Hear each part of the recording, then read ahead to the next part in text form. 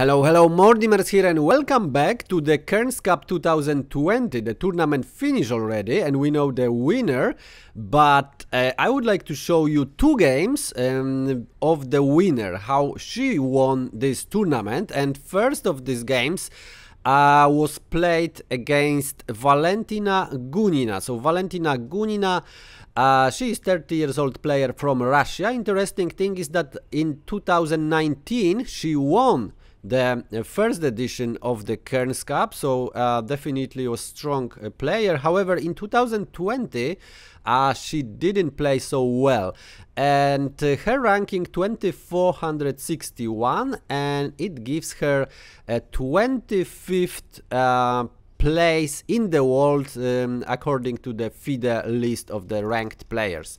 And she play as black, and as white we have Humpy Koneru, the winner of this edition of Cairns Cup, and she is player from India. Her ranking 2580, and that means she is number 3 in the world, of course the best player in India, and she is also 32 years old. So I think it's a peak of her career, very strong player definitely. Let's jump into the game and see what happened. So Humpy Koneru as white, and she opened with knight f3. We have d5, d4, knight f6, c4, e6, and knight c3 and c6. So we have semi-Slav defense on the board. e3, knight b on d7, bishop on d3, and now we have its main line, of course, of the semi-Slav. d takes on c4, b takes on c4, and b5. This is very popular, of course, and it's called Meran Variation, and black usually play a6 and attack with c5. However, after bishop on d3, we have bishop b7 first, castle by white, a6 as planned, and here the most popular way of playing is e4, so attacking this center. It's also possible to play a4, it's not so popular, and after b4 and knight e4, we could exchange couple of pieces, and after c5, knight f6, knight f6, and d takes on c5, bishop takes on c5, and the game would continue. Black would castle and would have these bishops to attack the white's position, but it's pretty equal and played also many times. After e4, however, it's a slightly more exciting game.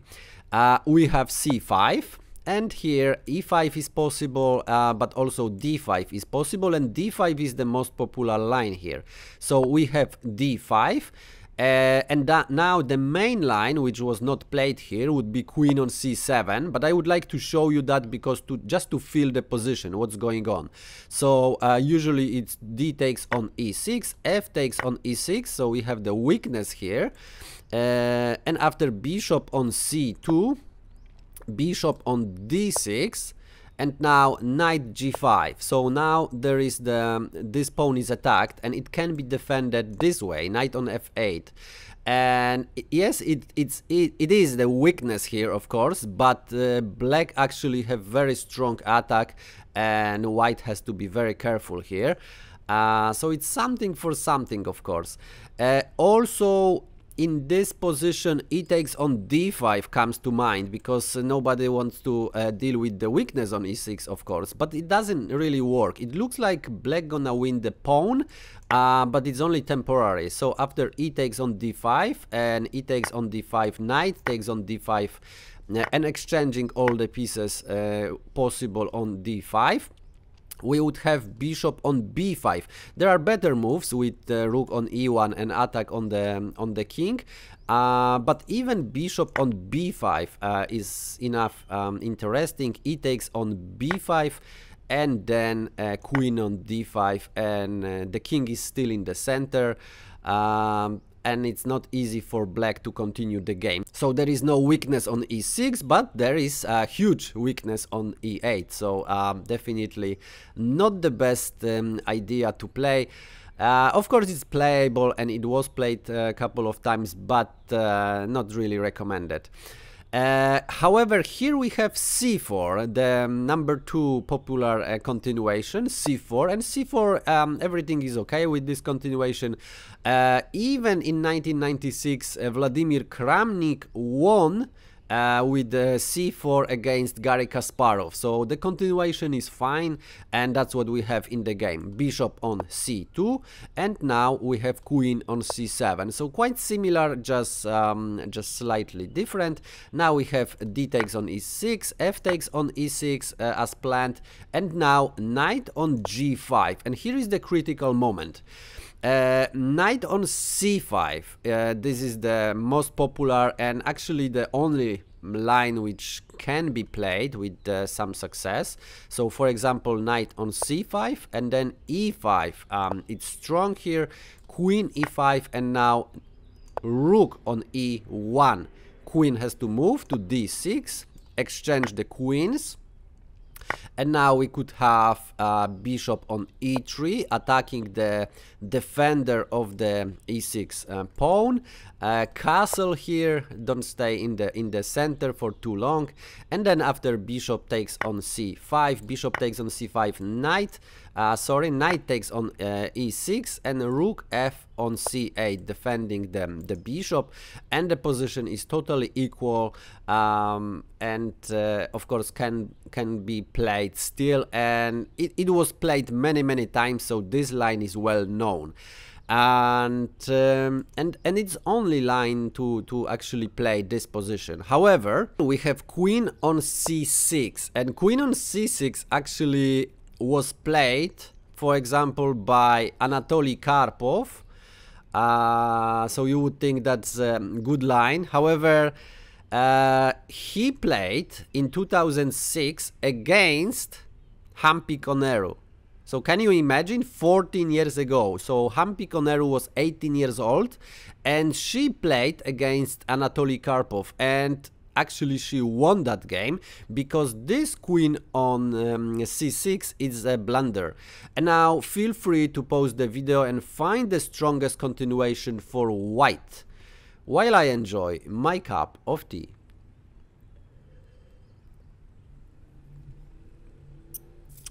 Okay, ready?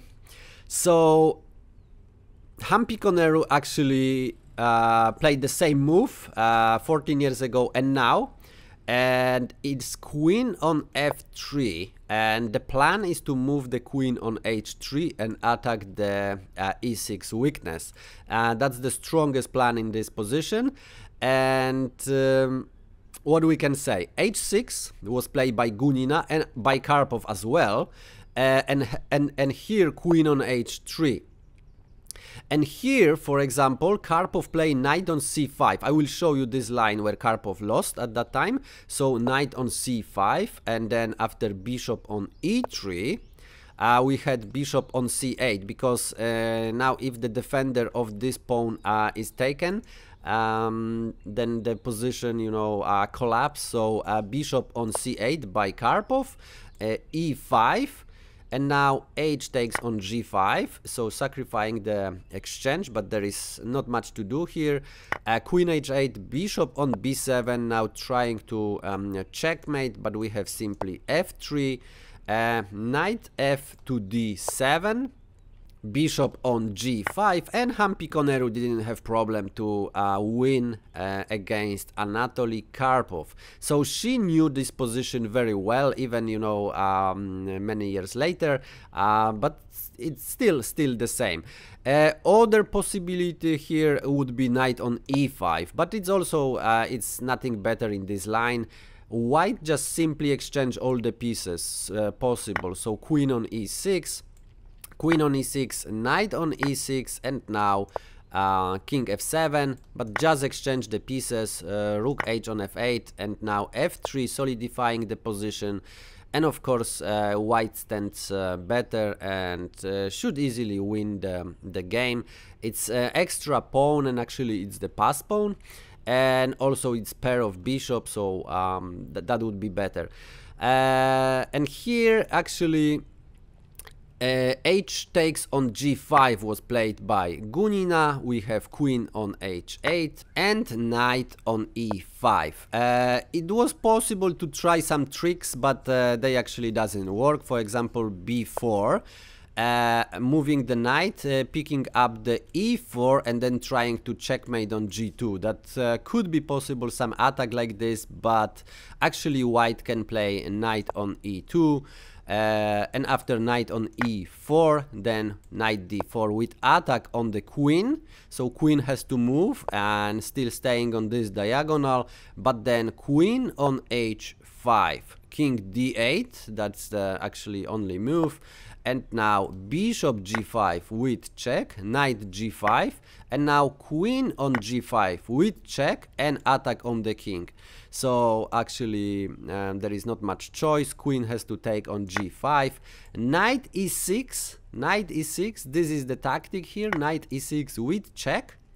So king has to move and then picking up the queen, and if you count the material, there is of course extra pawn and the exchange up for white, so white would definitely win as well. So b4 doesn't work, knight e5, that was played by Gunina, and here we have bishop on g5. Knight f7, attacking that bishop, and we have queen on h4, so putting the pressure here now on f6, and now bishop on e7, defending.